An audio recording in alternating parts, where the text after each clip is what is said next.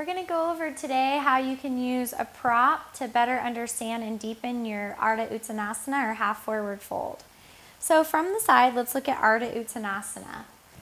Typically, you're going to lower the arms down until you feel that your lower back starts to curve, and you'll come to a position where you can maintain a flat back. Now, if you'll notice, my spine is in a good position, but my sit bones are moving past my ankles. And as you can see, this puts a lot of strain and stretch in the back of the hamstrings. That's also a high hamstring injury is common in yogis.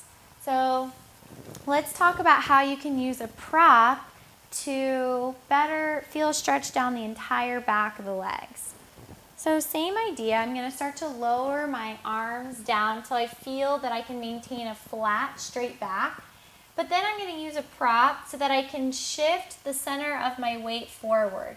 So what I'm doing here, you notice that now my hips are lining up better with my ankles, and I'm starting to feel a stretch more equally through the back of my hamstring and down into my calves. So from this position, you're shifting the weight forward. You're also thinking about keeping the weight in the balls of your feet. And you can use a table or a bench, even if you're in the weight room.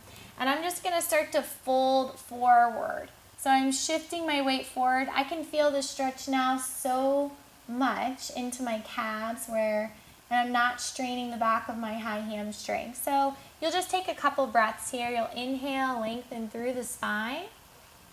And then exhale, fold, maintaining that flat back. So I'm still getting all the benefits out of Ardha Uttanasana. I'm working on straightening and stretching my middle back, but I'm also doing it in a safer position for the hamstrings.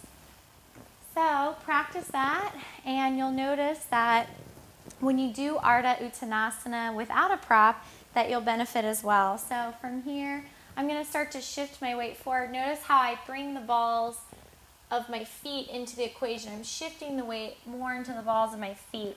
So this is a much better and safer Ardha Uttanasana half forward fold. Thanks.